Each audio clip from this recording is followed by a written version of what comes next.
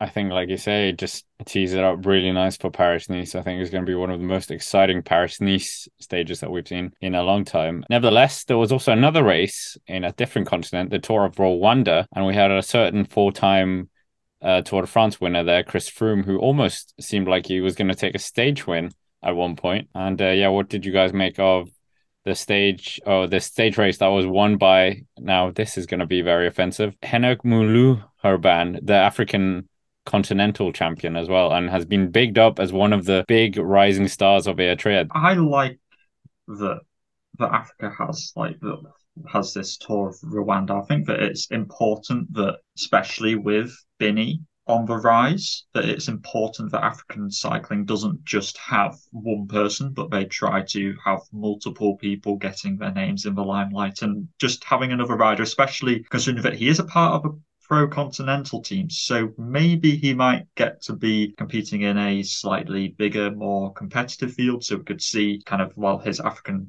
championship bands. That would be kind of nice to see as well. They'd look better than UAE's anyway, or whatever.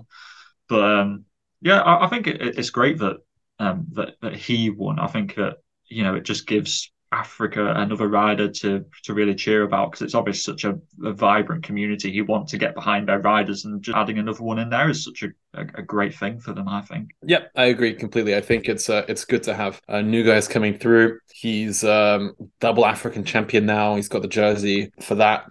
He's a strong sort of punchy sprinter, and he's also riding for Bardiani or Green Project, I believe they're now called, which gives him the opportunity to race at some top level RCS races, such as the Giro d'Italia, which is coming up later this year. If he starts that race, I think it'll be fun to see what he can do there on a couple of the hillier sprinting days. I don't think he's quite on a Biniam Girmay level now. They're similar ages actually, so maybe in a season or two, he can build up to that point. But I think Bardiani have signed themselves up for a good rider here.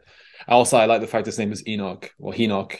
It's another reference to religion as well in this podcast. Even Vernon won two stages. Quick Step have another young kind of climber on their hands in William Junior Leclerc.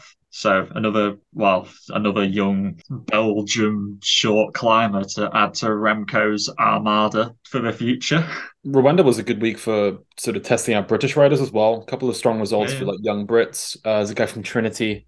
Apologies, I can't remember his name. He finished in top 10. Also, my buddy Mark Stewart came second on the stage. Good to see him doing well after all these years. Solid week, really, for the Brits. Vernon riding for the development team for Sudal Quickstep.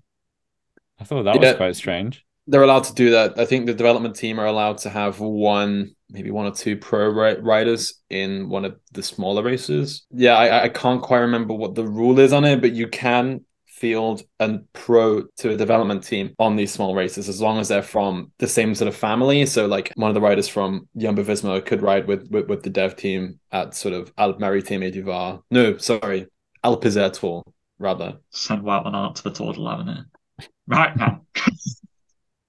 Imagine. I want to see Balaberde compete at the Tour de l'Avenir. That's what I want. Well, sticking with the Tour of Rwanda, for Henok, I think one thing that is quite comforting is looking back at the previous winners. Tesfashion won it 2 years, and he's now riding with Trek. You've got Mary Kudus as well, World Tour as well. So it's a good stepping stone for an African rider to get into the World Tour. This. Yeah, absolutely. I actually almost hope that Africa gets more stage races. Maybe the World Championships in Rwanda will spur some enthusiasm. I really hope that they do, because obviously, we all hear about the high altitudes of some of the countries in Africa. That means they've got hills, right? That must be a mountaintop finish somewhere. Just build a road, I guess. I don't know, but I reckon that it should hopefully spur on some more development in Africa because hopefully they can all follow nicely behind Binny and enter the world tour, get a nice bit of African diversity in the peloton. That'd be good to see.